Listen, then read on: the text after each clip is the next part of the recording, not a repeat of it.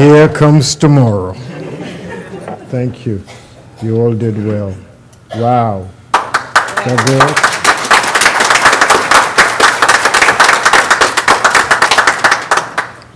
Thank you. Good morning. Good morning. This movement we call UFBL began with a resurrection. In the early 50s, a young woman, having gone to the doctor and was told that she had some time, a few months or so to live, decided to take action, to resurrect her body. To resurrect actually means to restore. When most of us hear resurrection, we think about being dead physically and coming back to life based on some miracle. But the miracle occurs from the time you decide, I don't like what I have, I want to experience something else. It is called rebirth. It is called born again. It is called repentance. It is called by so many names. It is even called reincarnation. To bring your body or your experiences back in line with the truth of your being. If you are a spiritual being, and spirit is perfect, whole, complete, if you are not operating in the plane of perfection, then you need to be resurrected. You need to be resurrected first in mind.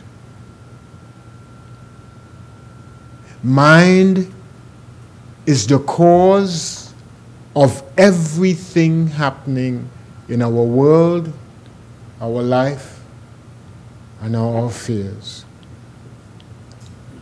It says that according to what we believe, that our experiences are reflections of what we hold in mind.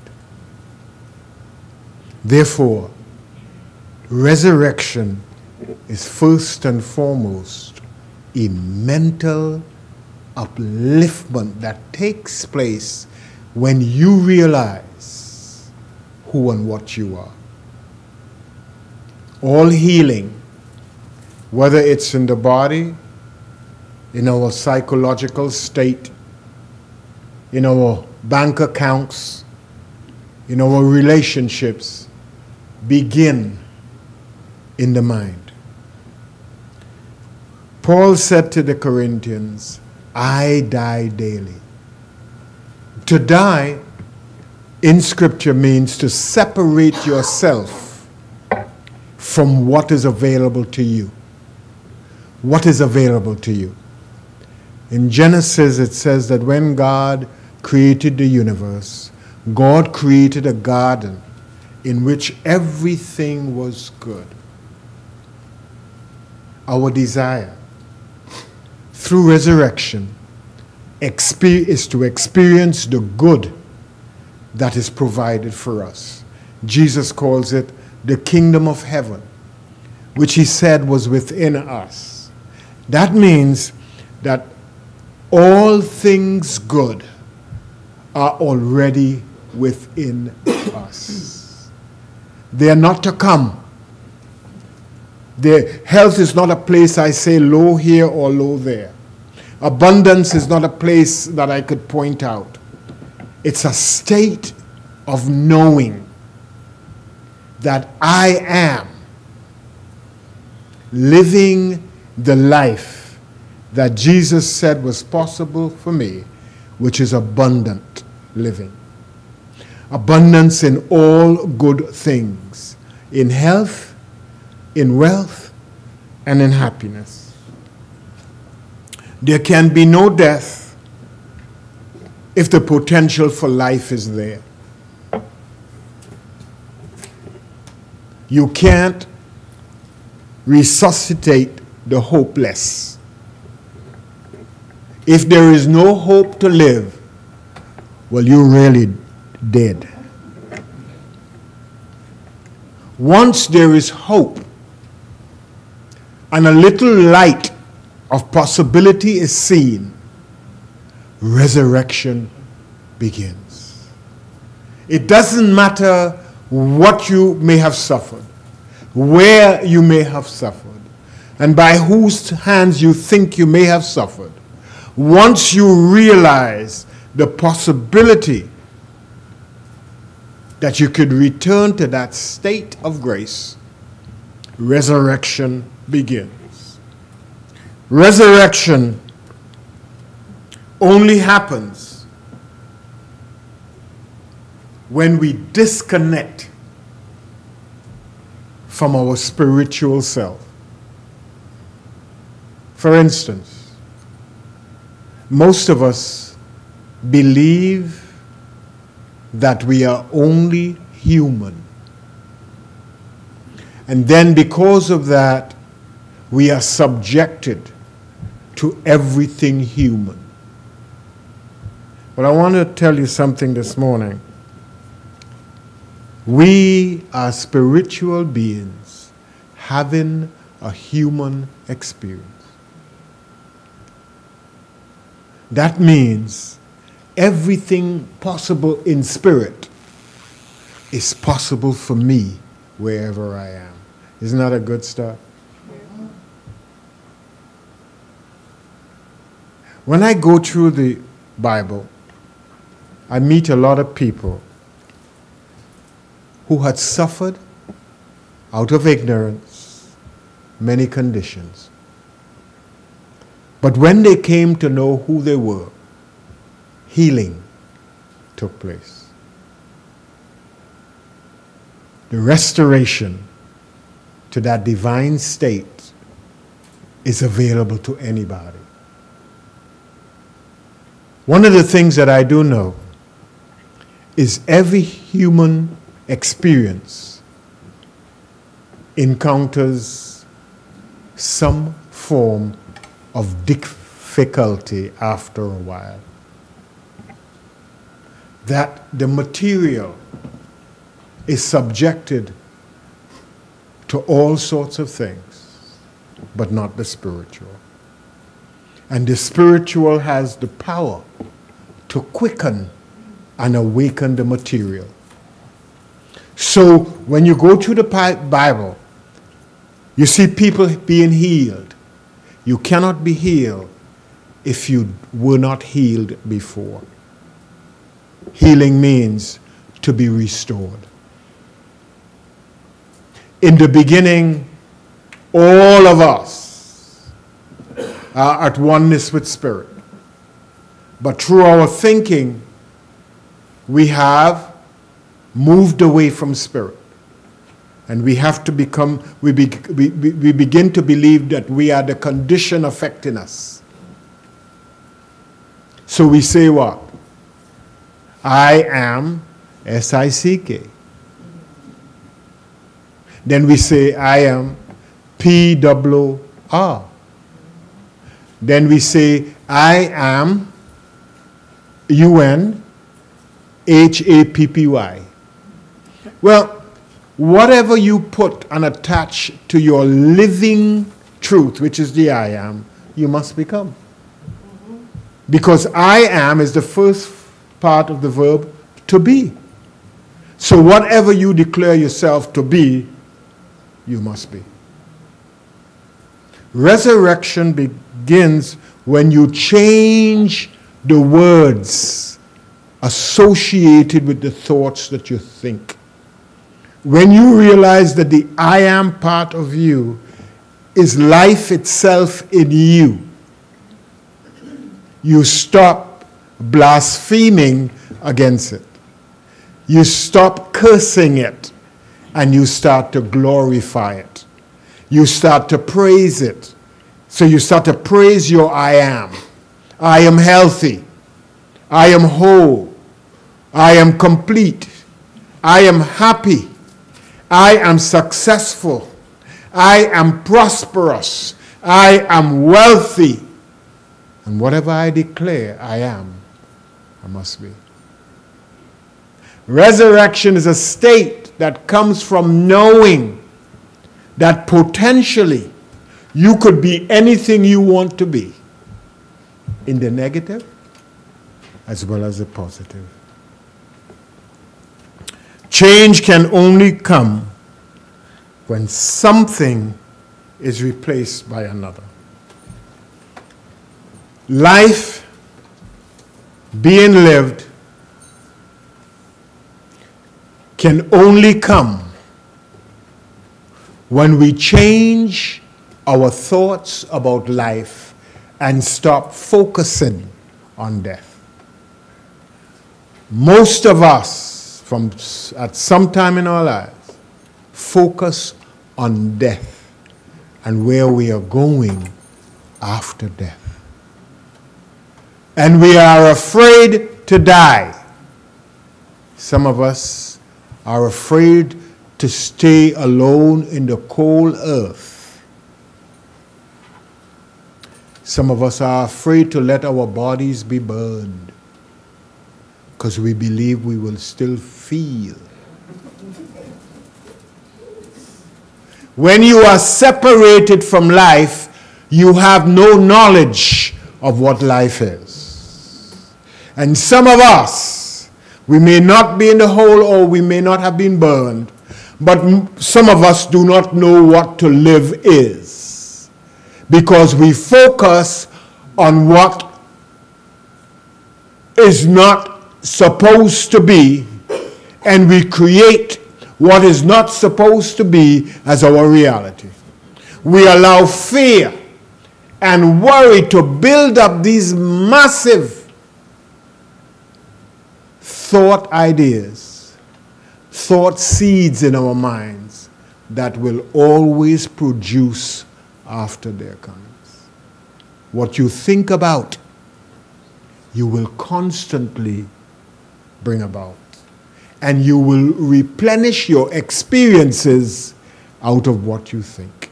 Because every seed will bring forth fruit and seeds after its kind. When we pull down life, some of us ask, well, what am I living for? Life isn't worth it. By saying that, you have already committed suicide. Because if you condemn life, you can't live it. Because to live is to experience life with all its joys, with all its riches, with all its opportunities to be more, to do more, and to become more. So we need to replace the way we think about ourselves and this glorious quality that keeps moving in and through us called life. Life is like energy or currency or currents that flow through us that keep us actively engaged in living. Life is like the battery in the car that supplies the energy, and you can use it however you want. You can leave it in the garage and never charge it. The more you have, the more you use, is the more you receive. The more you use life, is the more you shall have. The less you use life, is the less you will have. You ever sit down for too long and can't get up? Well, we sit down mentally sometimes for too long. Do you realize the more you think, the less likelihood you might end up without memory? Because whatever you don't use, you lose. Are you actively working on projects in your life?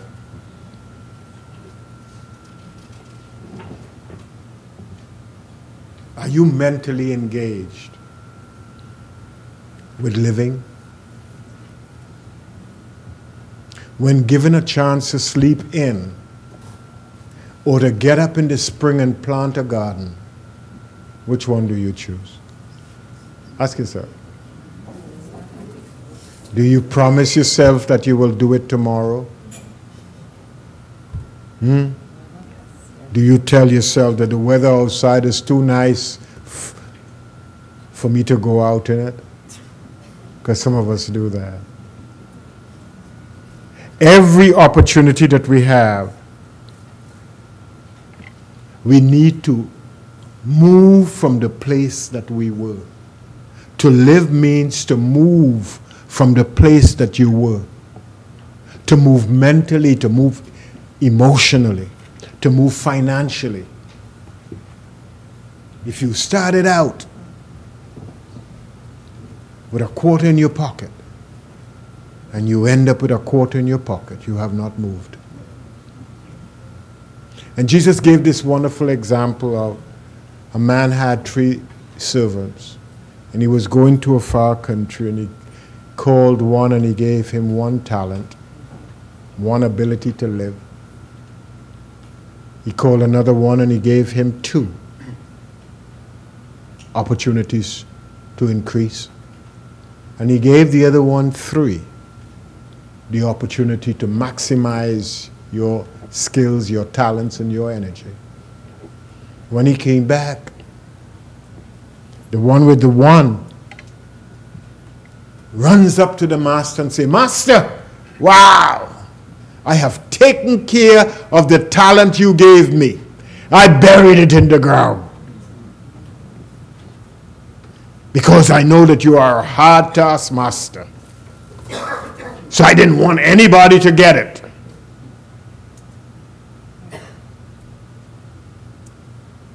The one with the 2 said, "I've invested it. I have brought increase. Here is the increase." And the one who maximized it, who had the 3, he took everything from them and gave to him because he used it wisely. Some of us have been schooled. When we reach a certain age, we must stop living and start acting like our ancestors did. Get a rocking chair. Get a corn pipe. And smoke the living daylight out of your life. No. Life does not have a recall on it. If you don't live it, you don't have it. And a lot of us who believe, or a lot of you who believe in reincarnation, you believe you're coming back and you will get from the point you left it at.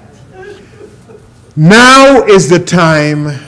Now is the moment. Now is for living. Forget theology and forget the theories of philosophers. Life is given to be lived now.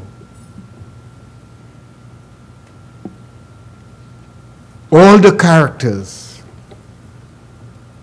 that Jesus met that had a need, they experienced resurrection. Now Jesus could have told to them, "Well, I notice you are dying. Go ahead and die. And when you come back, I will give you what you want." It says that in his presence, everything that had a deficit was corrected. Because why? This is the opportunity given to us to live. Ain't no coming back. To continue the path that you messed up or you didn't use. Because whatever you practice here, you're going to practice on the other side. If you don't know what life is here and use it here, you can't use it because you will have the same mindset. And you will operate out of practice the same way. The old man must die. The old man means what? That part that was governed by old concepts, old beliefs, old habits that I picked up that did my parents no good. Children, move away from your parents. Don't let them control your thinking. Use them as the platform to extend your life. Don't ever wish to become what your parents are. Move past that. Strive to be the best that you can be. Let the old in you die. So every day, as Paul says, I die daily because why? I realize that rebirth is every day. If I am not willing to die or to get rid of the old every day, I can't. I look at the trees, you know.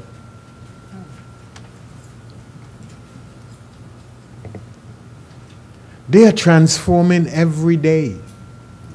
They lose some to gain some. If you don't lose, you can't gain. If you don't let go, you can't encourage more to come to hold.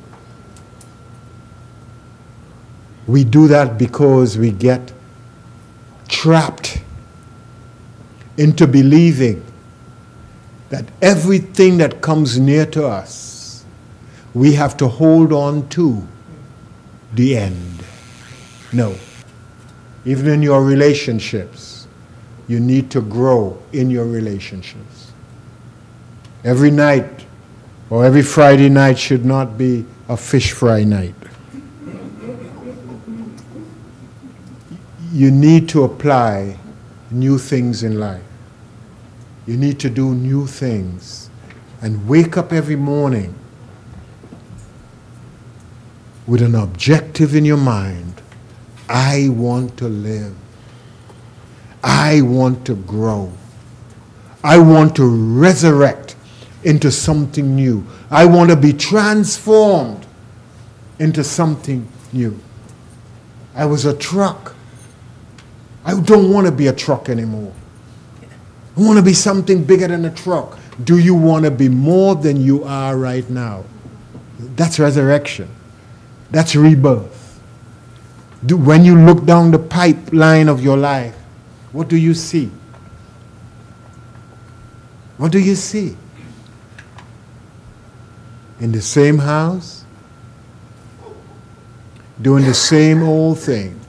You know, some of us buy cars and put it in the garage and don't use it so they become antiques. Some of us buy furniture and cover it in plastic so that we don't use it.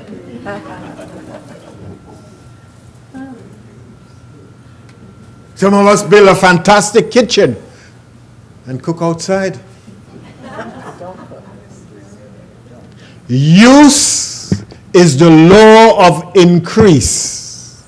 The more you use it, is the more it will increase. Wow. To him who hath, more is given. He who has none, even the none is taken away. It means that the more you use is the more your ability and the more possibilities come. You see more. The more you get engaged in life is the more you get excited about producing more, being more, experiencing more, expressing more. And you can't be stagnant. You wake up every morning with hope for something better. You don't live with despair. This is the message of the Universal Foundation for Better Living. Health is your divine birthright. If you don't have it, claim it and start looking for it. Look everywhere for you. Travel the entire globe and look for it. Be motivated to search. Jesus said, the more you seek, is the more you will find. Life is about seeking, knocking, asking.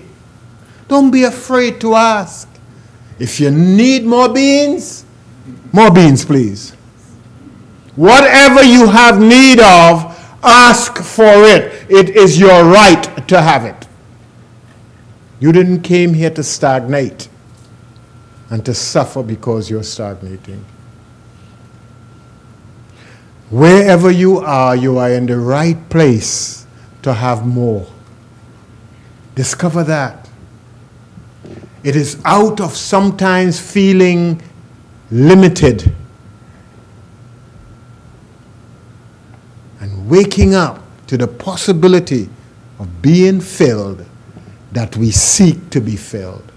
Sometimes Spirit drags us down so low to wake us up so that we can live. The prerequisite for living is to always remain open and receptive wherever you are. Declare wherever you are, I know nothing. I am open to receive. I have nothing. I who have nothing. Make up your mind to receive. This should be a natural state of mind. Staying open and receptive. You do not know who is in the midst of you and what they have that you can use. When your mind is closed or your hands are closed, you cannot hold anymore. Walk like this with your hands open. Not begging anyone, but acknowledging that the universe is your source and your supply, and wherever you are now willing to receive. Wow. Well, same thing mentally. Open your mind and realize you know nothing. You've never been to this moment before. How do you know what to do in it? Let Spirit direct you. Change brings new behavior. You know, a lot of people come and say, well, I have changed. They're speaking the same way. They're acting the same way. And their habits are the same. When there is a change inside, there must be a change on the outside. If there's no change on the inside, there can be no change on the outside. So you could tell me whatever you want. I know you by the fruits that you bear. See, we only know people by their words, their actions, and their reactions. There are two Marvas, two genes. But when you describe their behavior to me, I know which one you're talking about. Your name represents your nature. Who you are comes forth when your name is spoken. So if there's no change and you're still bringing forth the same fruit, well, you could tell me you're changed, but you're not. When Saul of Tarsus had his experience and had overcome his shortcomings, he became known as Paul. You knew that. When Peter, who was called Simon, had his change, he was called Peter, upon whom all belief is based. Peter represents faith. It is upon your faith that what you believe sits. Change comes when we are willing to surrender to Spirit, because the only resurrecting force is the Spirit of God in us. For of ourselves we can do nothing. Only God in us can do it. And don't fight to change. Decide a change is necessary. And just listen to Spirit, and Spirit will guide you. Don't go to anybody and say, well, I want to change, help me. They can't help you. They need to change too.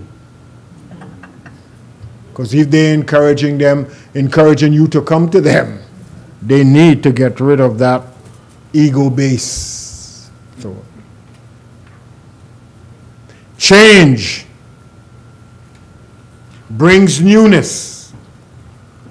Change brings vitality. Haven't you noticed when you decide to make a change, how energized you become again? Huh? When you decide to wake up in the morning and get up, go to the bathroom, take care of your body, and decide to go out, don't you feel nice and excited? Do you have that same feeling when you stay in bed, stay in the night clothing, stay with the effects of the night on your face, looking in the mirror? You feel to go back because you can't even stand yourself. Wherever you are is a time to get up. Make the decision to live a healthy, happy, and prosperous life, and begin the resurrection process. Now is the appointed time. Now is the day of salvation. You know them by their fruits. Are grapes gathered from thorns, or figs from thistle? No.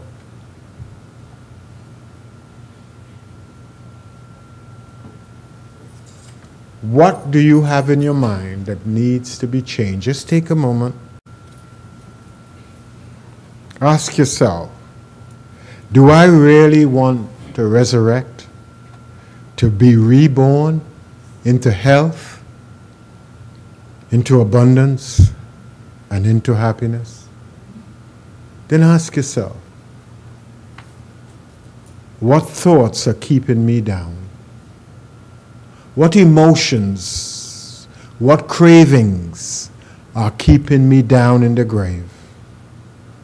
Why does it appear that life doesn't bring me any energy with it? Why am I not excited about living? Why am I so dark and full of despair?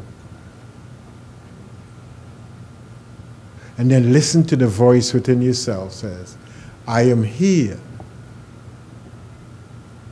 to help you live life and live it abundantly. I am here with you always. Wherever you are, I am. That wherever you are, abundance is your birthright. Listen to that voice. That suffering is not your birthright. It is a means to help you claim your birthright. Tell yourself, I can no longer live this way when life is meant to be lived abundantly. Let this be a moment for you that transformation could come, resurrection, and you can feel yourself a new person in Christ. God bless.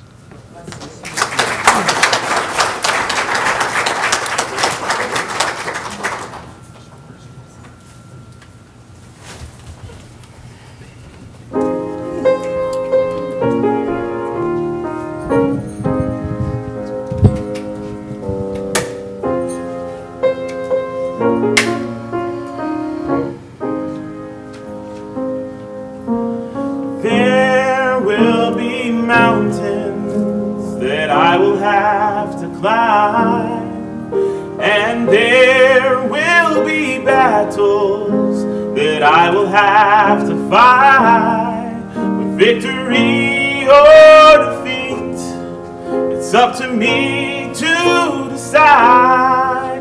But how can I expect to win if I never try? I just can't give up now. I've come too far from where I started from. Nobody told me the road would be easy, and I don't believe he brought me this far to leave me.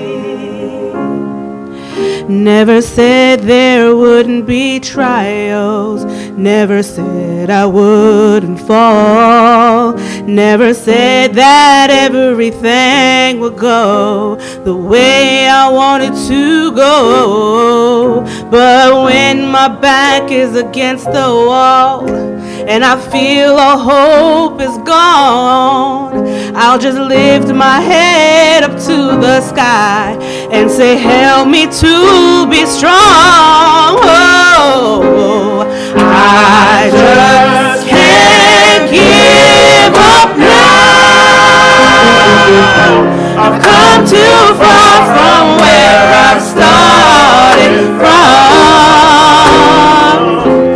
Nobody told me the road would be easy, and I don't believe he's brought me this far to leave me. No, no, you didn't bring me out here to leave me lonely. Even when I can't see clearly, I know that you're with me, so I can't. Oh, I just can't. 'Cause I've come too far.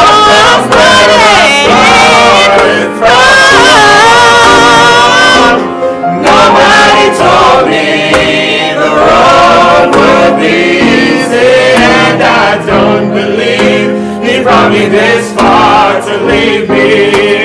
Said I can't give up now. I just can't give up now. 'Cause I've come too far from starting from. Nobody told me the road would be easy, and I don't believe he brought me this far to leave me. Just a said I can't give